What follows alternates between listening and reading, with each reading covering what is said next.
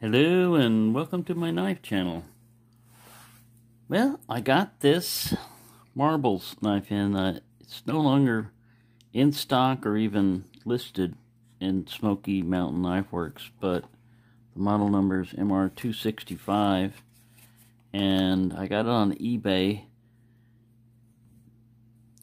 These handles here really look like micarta, but from what I can tell from the listings and everything, it's G10. This is the micarta on the other Marbles knife, and the only difference is this one feels a little bit slicker, but it really looks like it. I mean, it has the same kind of like pattern. Of course, this one is more of a rounded, smooth. Anyways, this one's G10, and it comes with a, I think it's like a 3-inch, yeah, approximately 3-inch long, or let's put it into centimeter world, 7.5 centimeters. And on the back of the blade, this is etched, is an inch scale, which you can use to make a ruler if you wanted to measure something even longer, just by etching stuff. This pull right here, now on the pull on this one, on this main blade right here, is about a 5. There's no half stop. I haven't cleaned it or anything yet, because I just got it, but it has a pretty good click when it gets back here, and it's stopped. Pretty strong resistance to, like to mashing it down on your fingers. Yeah, nice spear point blade. Alright, now the other blade here, this one, these are usually in any multi-tool, it seems like to me, the awls or the can openers and stuff like that. Those have usually got a pretty strong pull on it. This one's not too bad. He says as he loses a thumbnail. I'd say about an 8 out of a 9-10 scale, 10 being break your fingernail off. It's got a cap lifter, bottle opener type thing here, and a nice serrated on either side wire stripper. Let's see how well that works. Got some electrical wire right here. Now you can hold it like this usually, and rock the wire around to strip it evenly and everything, but sometimes I do the saw down, pull down method. It's been a long time since I stripped a wire. It's another way you lose a fingernail if you don't cut all the way around. You're trying to not cut into the copper wire, and this thing looks sharp enough that, yeah, you would cut into the wire, but yeah, it'll get it done. But yeah, that thing's sharp. And then you've got a screwdriver tip on the end of it. Again, no half stop. But what I like about this is it's got a Phillips in it too. And that Phillips got a nice little click to it when it ends. It's on the end of the knife too, which is good, because if you had it here like in the middle like some Swiss Army knives, you're going to be limited a lot of times. Sometimes you don't have much space, but with this you can get right down in there. And even though it's stubby, it looks useful. I couldn't find any specs on it or anything, like I said, because Smoky Mountain doesn't stock it anymore, and eBay sellers, if they list anything, it's typed up, so you're better off figuring it out on your own if you've got an example. Alright, this will probably come up in, let's see if it comes up in grams first, or ounces, grams. 99.62 grams or 3.51 ounces. Yeah, it's a stout knife. Now let's get this guy zoomed in.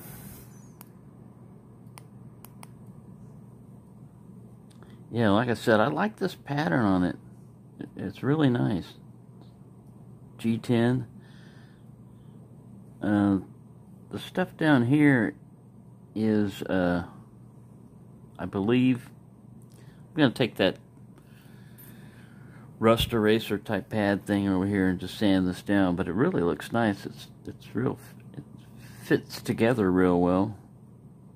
These are like brass pins here. A nice bail that's solid, sturdy.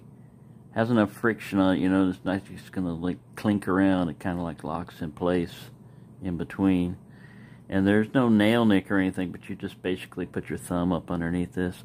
This one also, I'd say, is about like a 7 to 8-ish. But it doesn't have a half stop either, but you really wouldn't. I mean, you might have enough room to use it like that if you needed some leverage. Set it that way. It's got a nice click to it. You know, like I said, they don't always finish this exactly perfectly, but I think this one was like a $16 or $17 knife delivered, so look at that.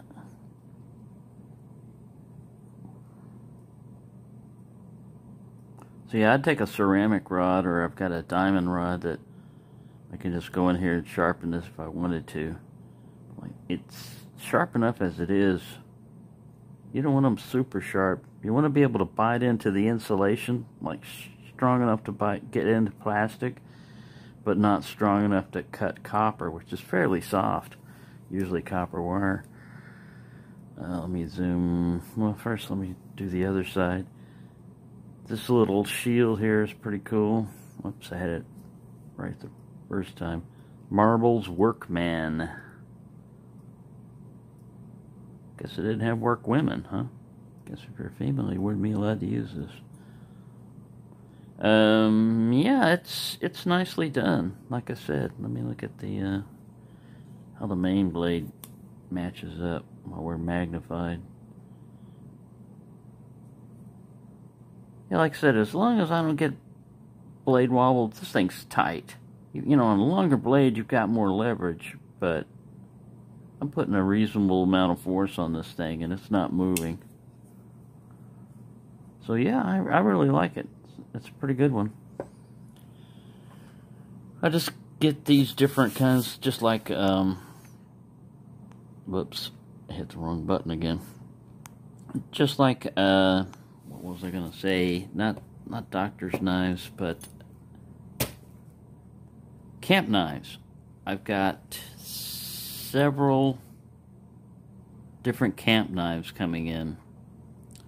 An earlier Rough Rider Camp King or whatever with the type of can opener that's just got the little, looks like thumb stud sticking out. I haven't used one of those in a long time. Those are usually like, you're more likely to injure yourself using it. Then I've got the Marbles camp knife. The only thing I can see with it, it doesn't have a bail on it, and those are always useful in a camp knife to have something like this that you can clip to a lanyard or clip so you don't lose it. And what else was it? It was 3 of them. Anyway, I've got those coming in. Oh, and I got this ferro rod. This one's a nice one. It's 5 inches long. I can put the picture up of it. 5 or 6 inches long. It already has this hole. You can either put a key ring in it or mount your own handle over here, you know, to hold it. But it's a 1/2 inch wide ferro rod, and these are nice. The bigger the ferro rod you got, the more sparks you can make. I was watching some bushcraft one, and he was saying that if you make an ember like out of wood or something the normal way, you know, like with a bow drill or something like that, your ember is only going to be like maybe 800 degrees. But if you use a ferro rod, which has got usually magnesium in it, the ember will burn at like 3,000 degrees. So that allows you to catch fire to wetter tinder and everything else. But a ferro rod, if you know how to use it, you can use it in any weather. Wet, dry, you know, cold. Main thing is knowing how to build up that. So I got that to add to my stuff. Of course, when I was at Walmart, I got me some insect repellent. You know, You don't want bugs messing around with you. And this thing only costs $10, but a nice little hatchet or hand axe. It's like 15 inches long. I'm just going to drill a hole in here so I can put a lanyard. And the tips on these are really, really bad. I mean, it started off as, I've been working on it, but it started off as convex on one, and then it went down. And all you've got to do is just look at the apex when you get up here, and you can see the grinds, you know, how well they've done it and stuff, if they met up or not. And yeah, they didn't do a real good job on this one, but it can be touched up. I mean, it's only like $10, like I said. Ozark Trail, 1 1/4, and they epoxied or glued this on. When I was looking at them, they had several of them sitting up there, and I was looking for with a tight grain on this, just, you know, going along with the axe, because sometimes they'll screw up. Yeah, and it's just like epoxy on here. For the price, it's alright. As much camping as I do and everything, but I do have a fireplace, so I have that. Let me see how much time have I gobbled up. 11 minutes. Well, let me show you one other thing from my fixed blade collection. This knife I bought quite a while back. I'd say in the mid-70s to mid-80s. It came with a nice sheath. It's got a little bit of rust on the one spot where it had some rust on it. All it says is Italy on the tang here. Zoom up.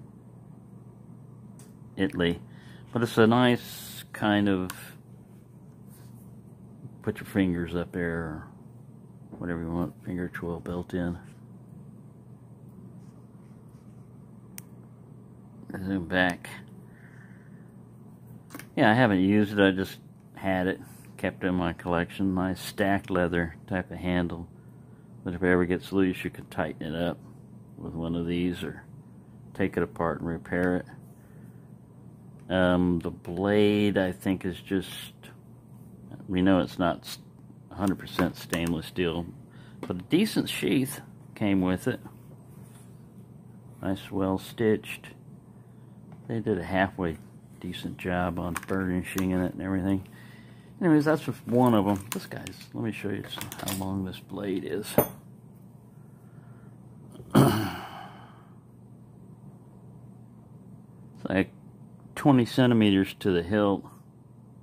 21, but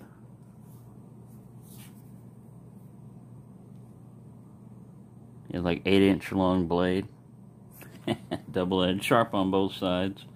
I think they called this an Arkansas toothpick, and I believe I got it from a company that used to put out catalogs called Atlanta Cutlery, not Atlantic Cutlery, but Atlanta Cutlery, and they'd have small kind of like knife catalogs with all different kinds of stuff. And that's where I got this one from.